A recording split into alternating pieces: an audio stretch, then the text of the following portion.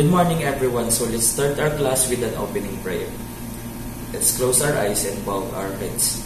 In the name of the Father, the Son, the Holy Spirit. Amen.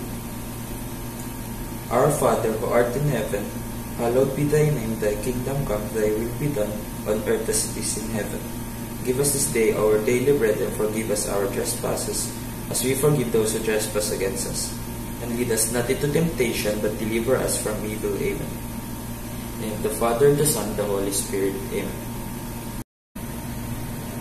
Okay class, so before we proceed to our discussion for today, let's start with our motivation.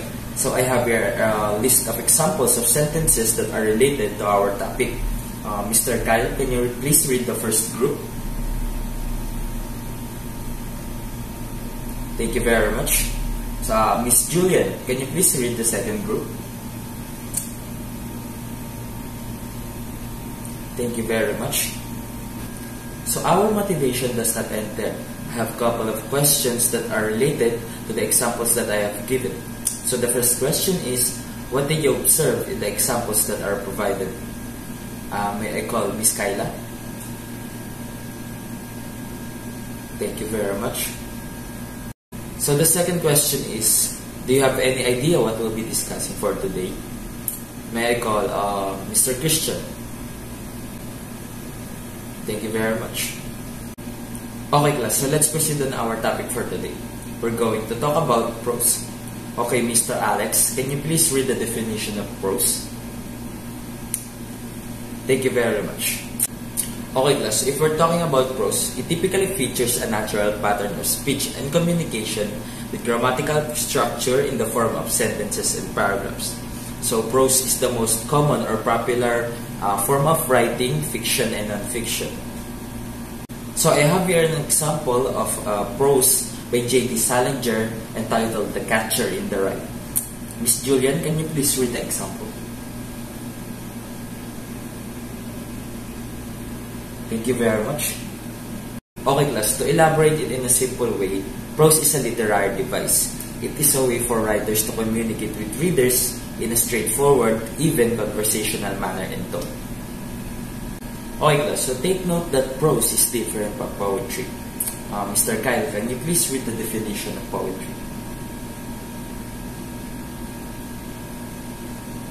Thank you very much. Okay class, so the basic difference of prose and poetry is that we have sentences and paragraphs, whereas line and stanzas can be found in a poetry. To further, there is a regular writing in prose, but there is a unique style of writing in poetry. Did you understand the definition of prose and the difference between poetry? Okay, so if it's clear now, we're going to proceed with our next topic, which is the two divisions of prose, fiction and non-fiction. Okay class, so may I call Mr. Kyle? Can you please read the definition of fiction? Thank you very much. Miss Julian, can you please read the definition of non-fiction? Thank you very much. Okay class, so it is very easy to understand the two divisions of prose, which is fiction and non-fiction. Fiction has imaginary characters and events, so basically saying it is not real. Now if we're going to talk about non-fiction, characters and events are based on facts, meaning to say it is real. Okay class, so I have here examples of fiction and non-fiction. Mr. Alex, can you please read examples of fiction? Thank you very much. How about Mr. Christian? Can you please read the examples of non-fiction? Thank you very much. Okay class, so did you understand the two divisions of prose, which is fiction and non-fiction? Very good. So the next thing that we are going to do is reading. It is a follow-up activity and you are required to read an example of prose and poetry that I will provide. I will give you 10 minutes to read the prose and poetry that I will provide.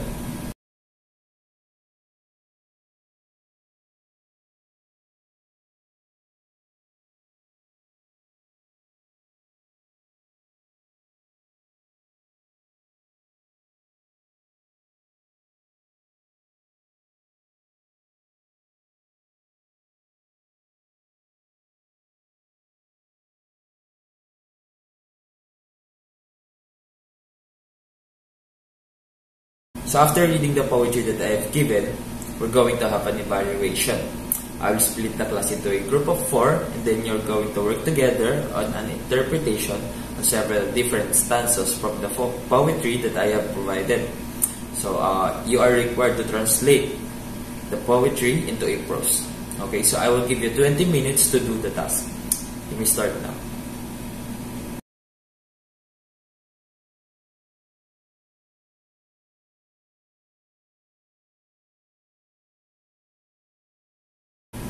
Okay, so we're going to start with group 4. Can you please present your work? Thank you very much. Next, group 3.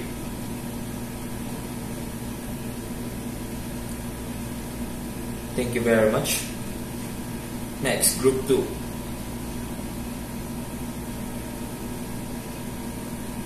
Thank you very much.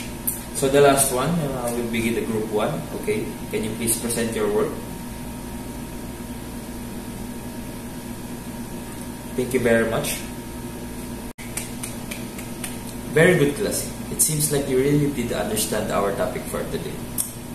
So next, I will give you an assignment. You are required to provide examples of the 2 divisions of prose, which is fiction and non-fiction, and you also need to construct 1 example of your own prose. Okay?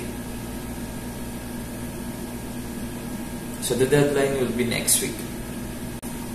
Okay, class. So thank you for listening and participating on our discussion for today. You are dismissed.